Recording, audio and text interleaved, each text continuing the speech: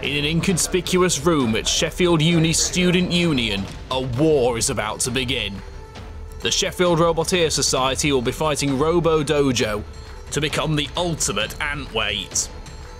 These antweight robots weigh up to 150 grams, and they will be abiding by the Fighting Robot Association's rules and regulations. The competition works like this. The first round features 16 robots competing in head-to-head knockout battles. The 8 winners are straight through to round 2. The losers will have to fight again in the lower bracket. 4 of those will go through, the other 4 will be going home in bin bags. After the robots are weighed, declared safe, and the final adjustments are made, it's time for the first battle. Okay, so first up we have Dino versus Life and Death. 3, 2, 1, activate!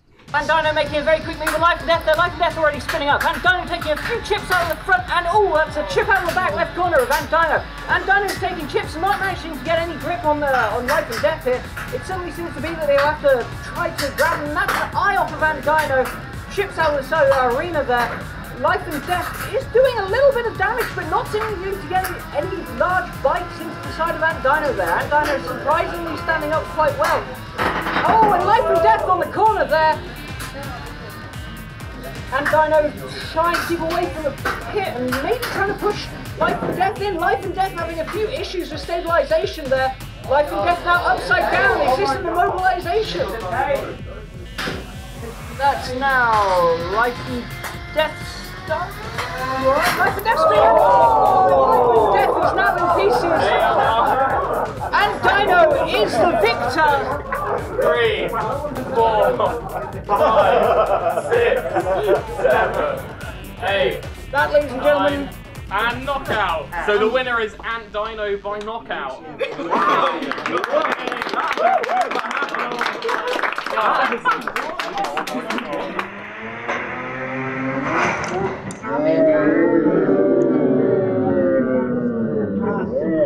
Okay, Robbie, something tells me you might not be ready for your next match. You Shadow sent us last night. yeah, no. In all seriousness, that was terrible. It was another. Really?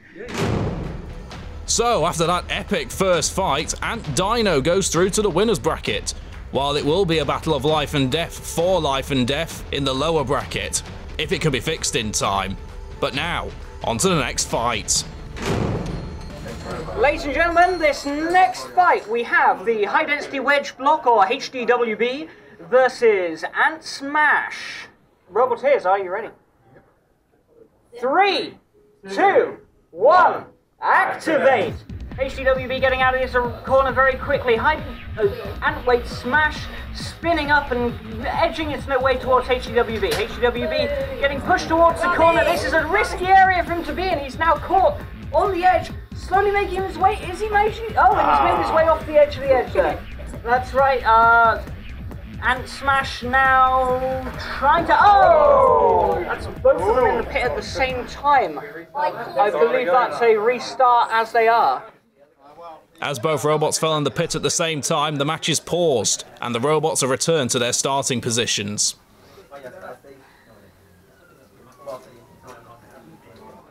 3, 2, 1, activate.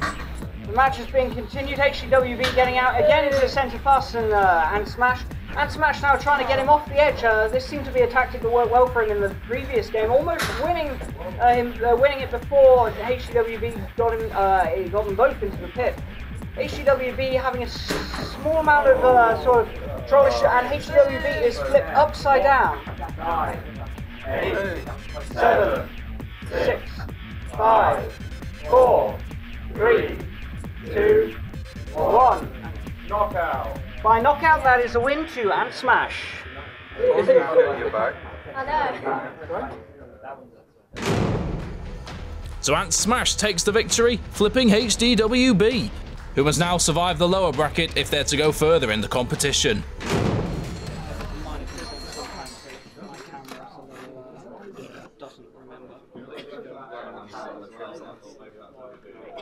So next up we have you tried turning it off and on again versus Wait For It.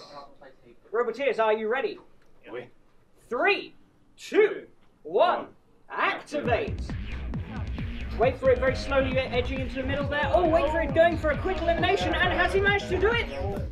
Oh, and it looks like that. Oh!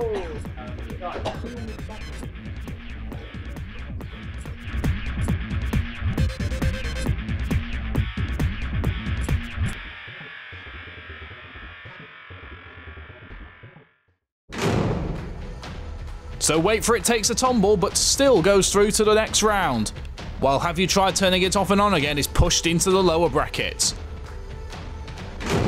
So, our next fight is Because I Can on the right versus Torque Lift.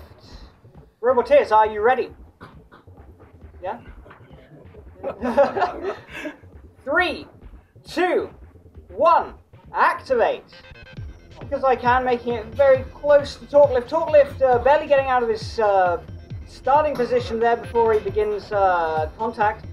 Because I Can now trying to push Torque Lift towards the edge.